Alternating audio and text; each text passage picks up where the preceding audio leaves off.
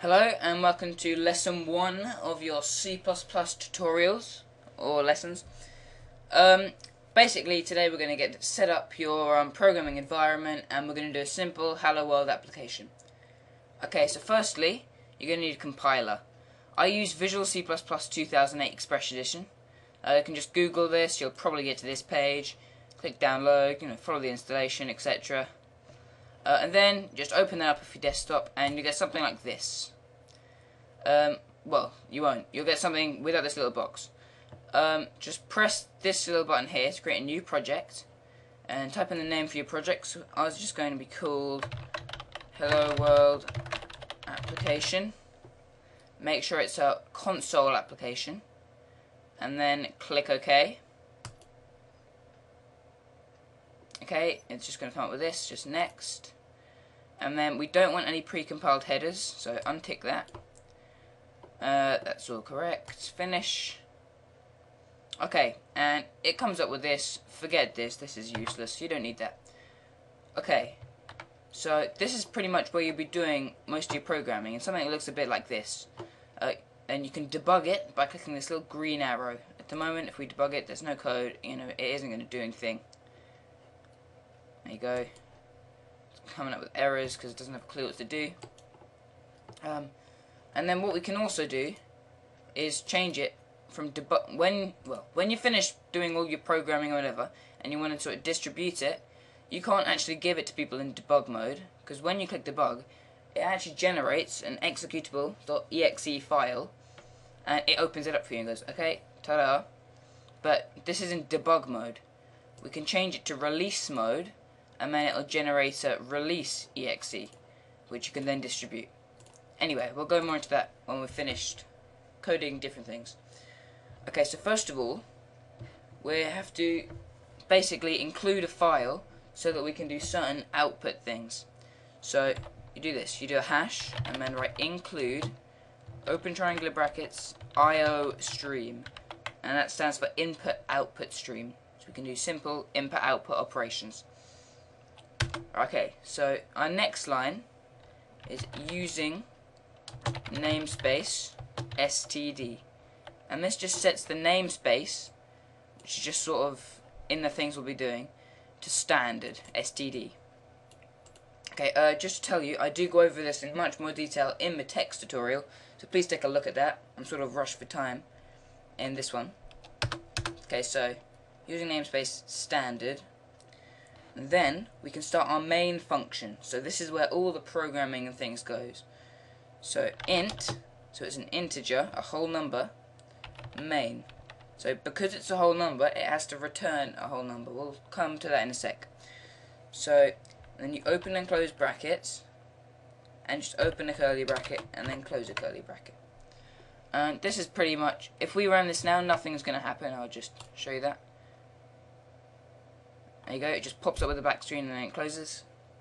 Because we've included the stuff we need. We don't really need to do this at the moment because we're not using anything from it, but we will be in a sec. We've said we're going to use standard, and then the program goes, okay, because it goes, okay, let's do the stuff in int main, because the program automatically goes, alright, we need to find int main. Where's int main? Here we go, here's int main, let's start int main.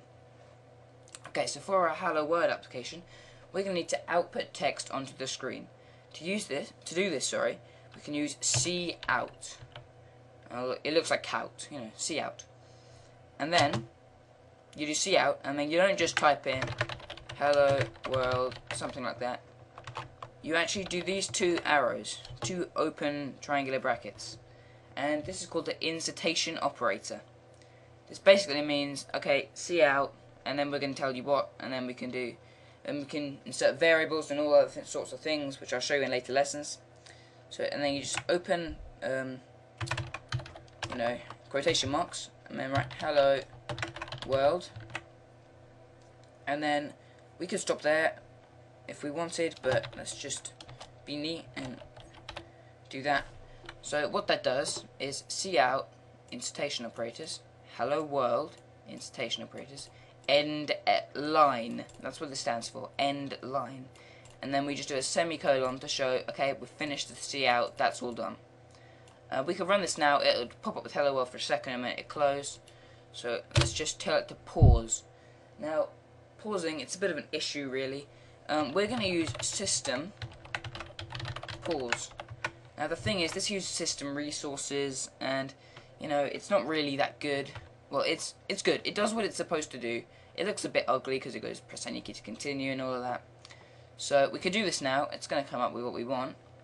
Hello world, press any key to continue, and then if you do press any key, it closes.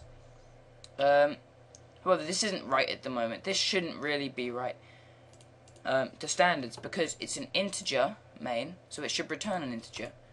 It doesn't make sense without it returning anything. Otherwise, it'd have to be a void, which means it doesn't return a value. We'll go more into this in later lessons as well. So all you have to do is type return and then 0. Because 0 basically is to symbolize, okay, everything's fine. 0, it just exited correctly. And 0 is an int, or an integer. So then this is more to standards. There we go. It does the same thing, it's just better. And it's just what you should do. Now, system pause. It's actually better to use get ch, or getch as people call it.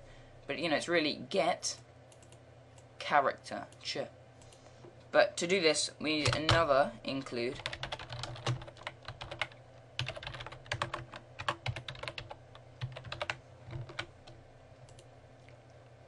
And that works even better. It just says hello world, and then you can press a key and it closes. So that's a bit complicated, you know, with other headers and stuff. But getch or getch is, or get character, is a lot easier to use and it's probably better. Although in a lot of our applications we're probably going to be using system pause just because you don't need another header file and it's kind of easy to use. Okay, so let's just go through this one more time. We have our includes. So include iostream.h, which is what it's really doing, which is a C++ file. You know, it comes with C++. And then conio.h, it's just another header file. And then we say use the namespace standard, so just do standard stuff. And then start the integer main, which is just our main sort of thing. It's where all the programming that you want to really happen goes. And then cout or count hello world end line. Get a character. We don't care what the character is. We're not going to do anything with the character. Just get a character and then return. Return 0, in fact. And we're returning 0 because it's an int or an integer function. As I said, I cover this a hell of a lot more in my text tutorial. And if you're a bit confused, just play around with it. And you know, in future videos and in other text lessons, I do go into this stuff a lot more. Okay, that's pretty much the end of this lesson. Have a nice day.